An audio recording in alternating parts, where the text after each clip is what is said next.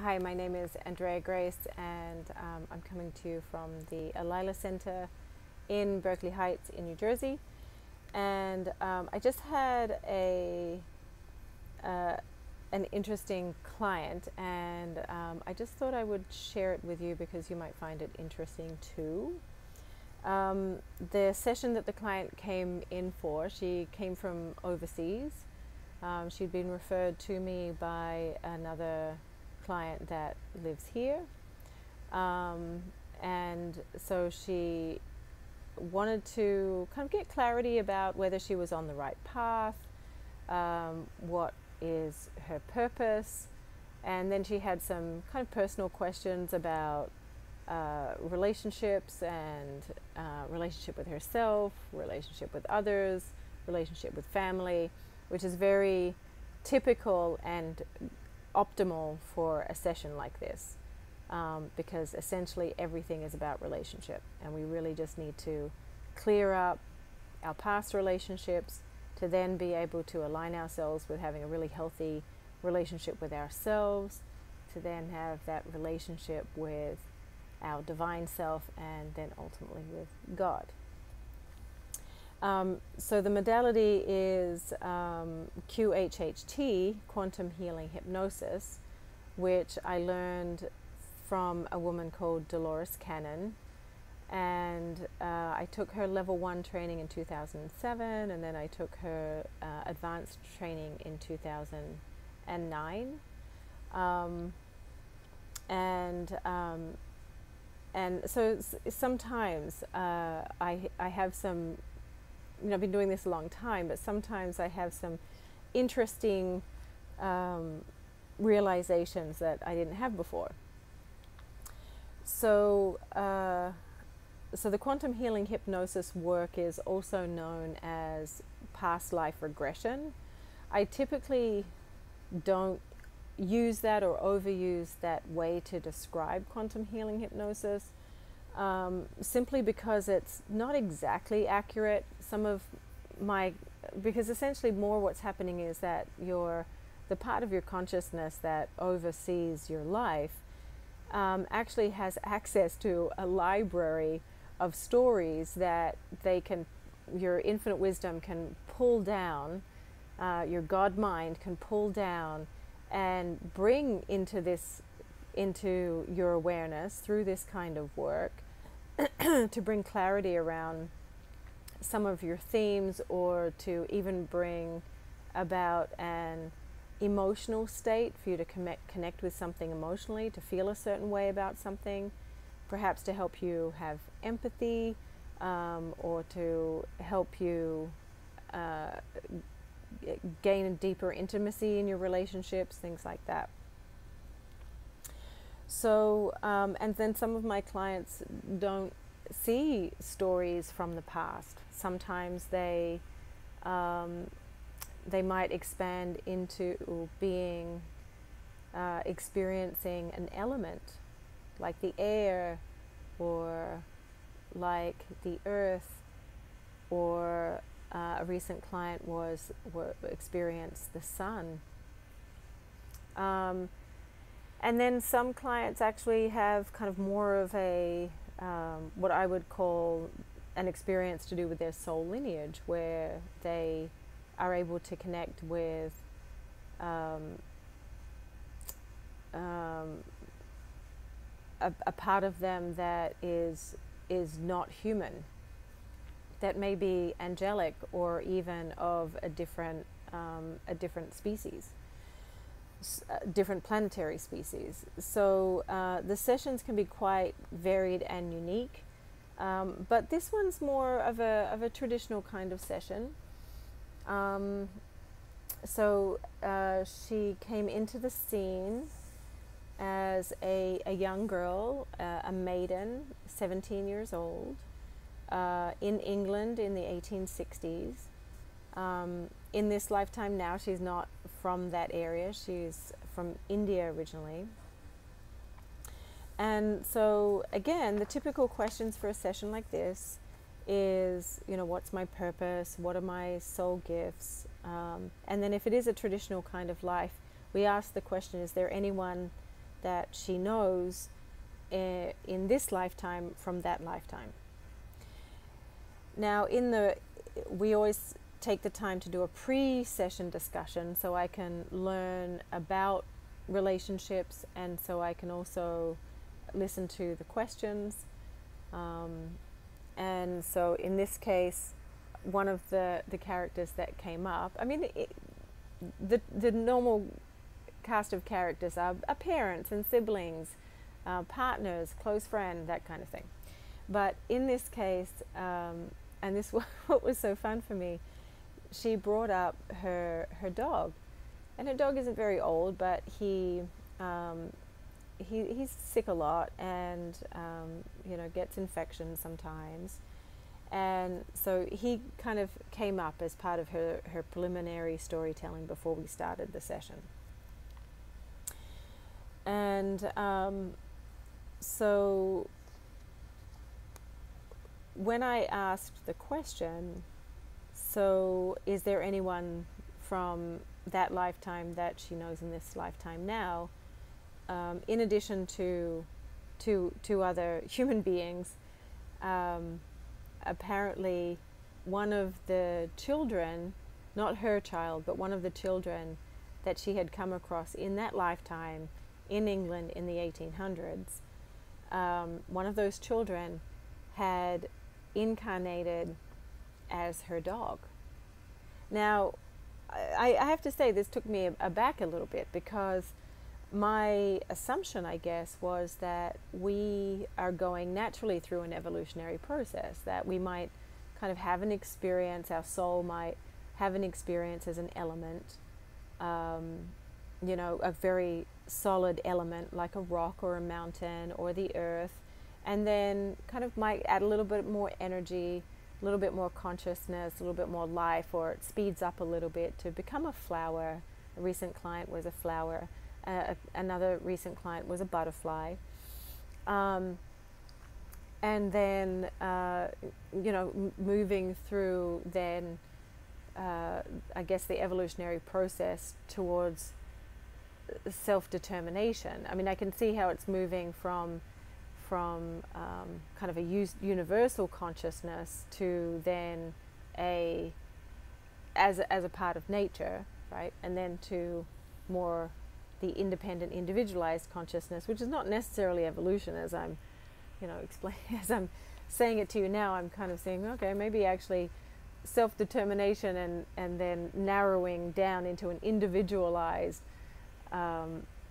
point of consciousness may not be evolutionary. Maybe it's devolution, maybe.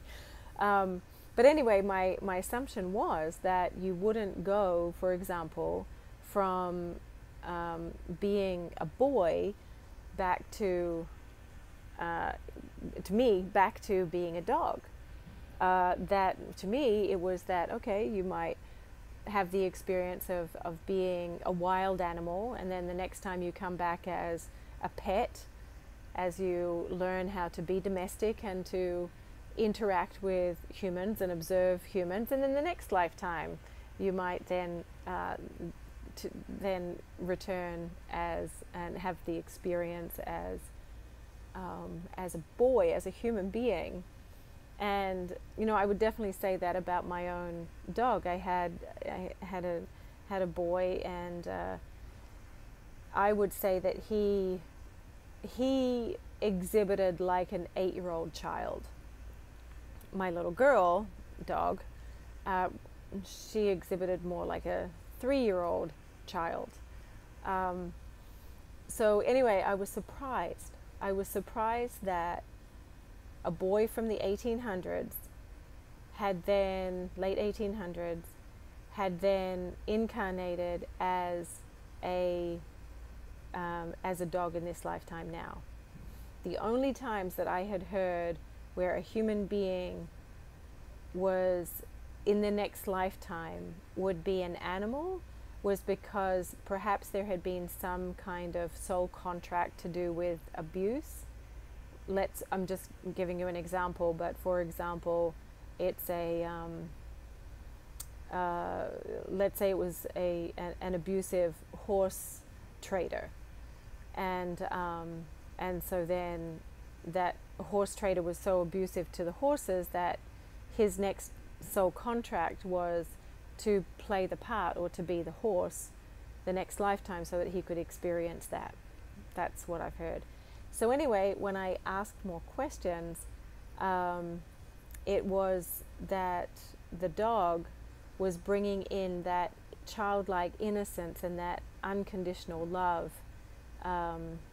into that family environment.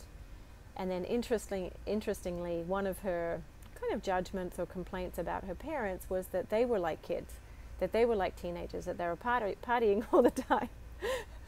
sounds fun to me, but anyway, so the dog was fitting right into that. I thought that was so interesting. So just for your reference, another one of the questions that we ask is, so in addition to what's my soul's purpose, why did I incarnate here at this time? What part am I here to play? In addition to that question, we also ask, what are my soul gifts? And one of the beautiful things that she heard was that one of her soul's gifts is communication with animals if she practices. And so I asked, okay, so what would that look like? How can she practice that? And so the infinite wisdom, or the higher self, the deep down knowing, kind of showed her a method, which was essentially just clearing the mind and then centering into the body, and then really connecting with unconditional love, and so then connecting through that unconditional love to the animal, and then start asking questions. And so we practiced it. We practiced that in the session, and so I said, okay, well, can you ask your dog, how's he doing? And it turns out he's happy, and he's doing fine. And then I asked, well, what does he need for his body to be well? What kind of support does he need to be happy and his body to be well? And the answer that the dog gave through this practice animal communication session was that he needs routine. He needs to have routine meal times, routine times to be let out to go to the bathroom, routine times for exercise, for walks and things like that. And then that was interesting, because that's also what the infinite wisdom said to my client also, that she needed a morning routine for her body to be well, because she was feeling like she had put on some weight, and weight always has a purpose. And it might not be the purpose that you think it is, but oftentimes the purpose is to do with protection. And that was true in this case. And so what we unveiled was that she no longer needs that protection, because we were able to clear up those past relationships. And so she doesn't need to hold on to that weight anymore, that it's safe to be in this world as herself with an open heart, to be herself. And so then what would help her body balance would be to get into a routine, to spend morning time in nature and in stillness, and so on. And so then, just for fun, just to share with you another soul gift that came up, because some soul gifts are clear and obvious, but some are latent and haven't been revealed. And so these were two that hadn't been revealed to her. And so the second one was that she has the gift of healing through her hands. And so her current vocation includes that she heals, so that she works with her hands rather, and actually she makes things, she bakes things, and so, but the direction that she was being given was that she needed to learn Reiki as a healing art, and she can use her hands for healing. And it doesn't have to be an applied session like the work that I do here, but it even could be that she could be listening to a friend, and then she just reaches out and touches her friend, and that would be, bringing the healing. But that also, that she would use her hands to bring that healing energy into the items that she bakes, so that those items then in turn become medicine for whomever consumes them. So it was really great. I enjoyed this session so much. She left having clarity. We released the past grievances that she had. She now shared God's perspective on the past, and so now she saw it all with humor, and yeah, it was great. Yeah, everything has a purpose. Everything has a purpose. So I would love for you to share with me in the comments below your thoughts about what I've just shared, and whether this was interesting for you, and if you'd like to see more of this kind of thing, give me some feedback. And even, would you be interested in hearing her whole session? Let me know if that would be of interest to you. I didn't ask her, but I could, and it would be easy for me to edit out her any personal references to names and things like that. So let me know in the comments below if you'd like to hear her session, if this was interesting to me, or if this inspired any thoughts for you. All right, everyone, have a good day. Bye.